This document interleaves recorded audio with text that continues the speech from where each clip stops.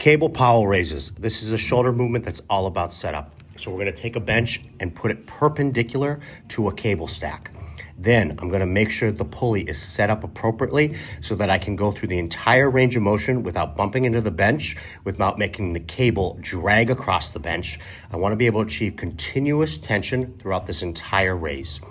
I'm going to lay on my side on the bench, make sure that I'm nice and stable before I even begin this movement, and then I'm simply going to proceed to do my cable Powell raises.